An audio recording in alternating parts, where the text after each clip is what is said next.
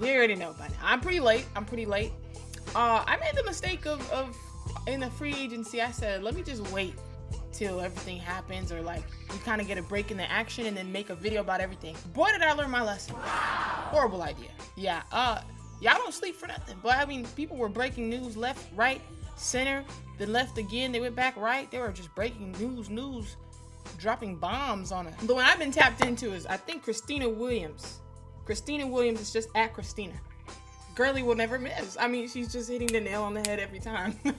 One thing about me, I'm gonna be tapped in to Christina. She's like the Woj of the WNBA. You know what I'm saying? All of those sources, y'all. I think y'all do your thing, but with Christina Williams said it, it's set in stone.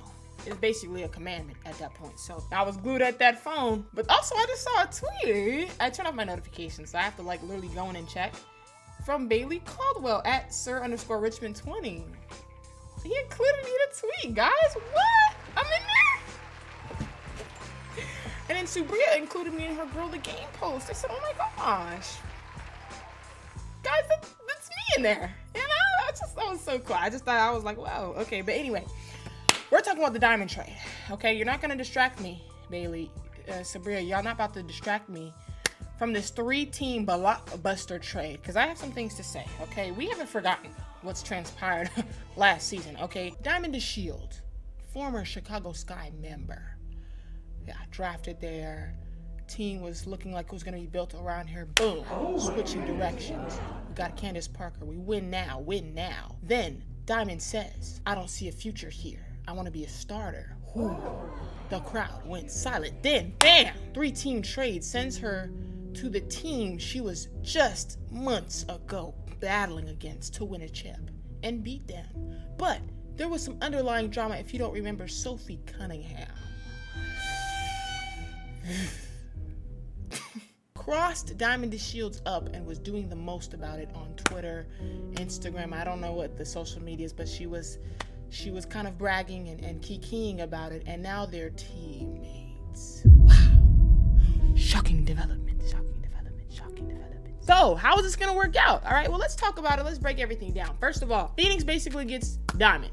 Okay, great addition, great wing defender, great in the open floor. We know what Diamond can do. I think people are sleeping on Diamond and a lot of their analysis about this, but we'll talk about that later. Phoenix gets Diamond Shields, okay? Now, the Sky received Julie Alaman, okay, and a 2023 first round pick. Now, what does Indiana get? Indiana gets, it's just funny, guys. It's funny. They get Bria Hartley, and they get basically 3 picks, okay? They're 3 first rounders I think they have in this year's draft on loan, which is just hilarious, seeing as though they've waived and cut the last 2 of their first round, like, top draft picks. So it's like, why? Like, you're doing this for no reason. Indiana, y'all are all over the place. It's funny, you know? I guess they're, like, securing their future, but, like, stop. Y'all cut everybody. Rock, paper, and you choose scissors every time you cut them. So to me, I'm like, this is not a threat. You're gonna draft them, use them for a year, get tired, and it's done. So you basically did nothing with this. You basically just got Bria Hartley, which is a great addition, by the way. Great guard, averaged 8.2 points per game over her career. You know, you got her, but the picks do nothing for you, sweetie. I mean, let's be real. Look at your history. Get with it, guys. Indiana, get with it, okay? Do you have a fever? You might be a little sick. Check it out, because it's just not adding up to me. But Chicago, they're clearing up a little space. You know, Diamond already made it clear she wasn't returning. So at least in this scenario, they're getting something substantial back. You know what I'm saying, for losing Diamond. Julie is not nothing to play with. Julie made the all-rookie team in 2020. Julie averaged 8 points per game, 4 rebounds, 5 assists. Period. Julie's not nobody to play with. So, you know what I'm saying? Chicago, don't. I told y'all too. I told us everyone was in a meltdown. I said it. Y'all can go back. I'm really a prophet. I said, don't sleep on Chicago. I don't think they're like down bad at all. You know, we can't resign. I said, they're not down bad. You know what I mean? And then they add Julie? Do with that what you will. Now let's go to Phoenix. Let's talk about Diamond. 2-year deal for 150 bands. Bands will make her dance. Last year, she averaged 11.3 points, 3.5 rebounds, 2.3 assists off the bench. Okay, she made it clear she wanted a bigger role. This is not really the role she envisioned for herself, which makes sense.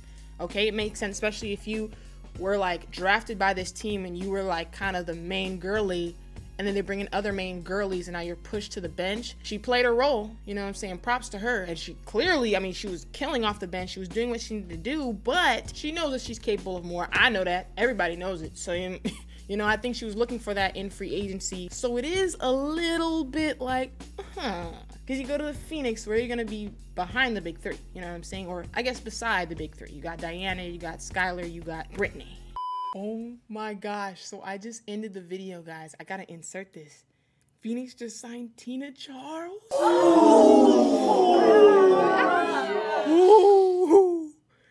They just signed Tina Charles? Well, I literally finished. I'm just gonna insert this in the video. So I don't know where in the video this is gonna go. I ended it. He just signed.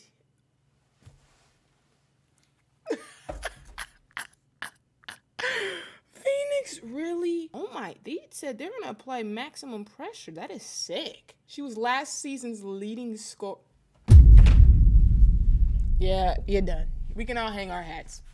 It's done. I'm ending this video. There's a little clip. It's done. That's all I gotta say. So it's like you move to a team where you want to be that girl, the material girl, and now you're beside the big three. See what I'm saying? So a lot of people were talking about that on Twitter, but to me, I think Diamond, not only does she make the best of her situations, I think she can do that, but like she'll also I think she'll thrive there. You know, I don't think she's gonna be pushed to the background. I think she's gonna thrive there. Only question is, it's just you and Sophie, girlie. To me, you got to get your look back. It's Black History Month, Diamond. If you don't get your look back, that's now reflecting bad on us, and the ancestors are also watching. You know, Sophie, you know the history, you know what I mean? She's following Candace Owens and the Trump, and you know what I mean?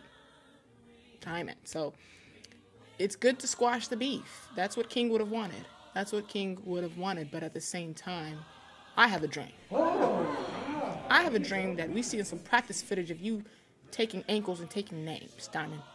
You got to get your look back. It's that simple. You got to get your look back. This is the enemy. You really joined the op, if we're being honest. So to at least not get your look back, especially during Black History Month, would be really an abomination and truly letting down the community as a whole. So it's on you, girlie. The ball's in your court. But in all seriousness, I think she's fine. You know, I think a lot of y'all are kind of exaggerating a little bit. But in all seriousness, I think she's fine. Okay, I think some of y'all are exaggerating. I'm a prophet. I'm calling it. She's gonna be able to do her thing. You know what I mean? Diamond go diamond regardless. You know what I'm saying? I'm calling it now. She's got it. She got it. So, but that was a crazy trade, though. You know, I think everybody benefits in their own little way, except Indiana is just off in their own world. Girl, you know you're not gonna use the picks. You just stole them. You're wasting them. Let's be honest, and that's brutally honest for me. But with that being said, who do you think won the trade? Okay, leave it down below in the comments. I really want to know who y'all thought won it. If I had to choose, it depends. It really depends, because who could really repeat? I honestly think both teams are in a position to repeat. You know what I mean? So I guess it's just about who's a better fit, who's a more immediate like lift, and then who Chicago gets. We haven't seen their full, you know, obviously their roster, and then how the rest of free agency shakes out. We don't know who each team is gonna still add. Phoenix just signed Tina Charles, so it just depends. But let me know what y'all think, okay? Click down below to subscribe, and then follow me on my social media to stay tapped in. I'm gonna be covering more free agency, guys. I can't sit on the sidelines and wait till it's over, so you're gonna be seeing videos dropping like bombs. But thanks so much for watching. I'll talk to y'all later.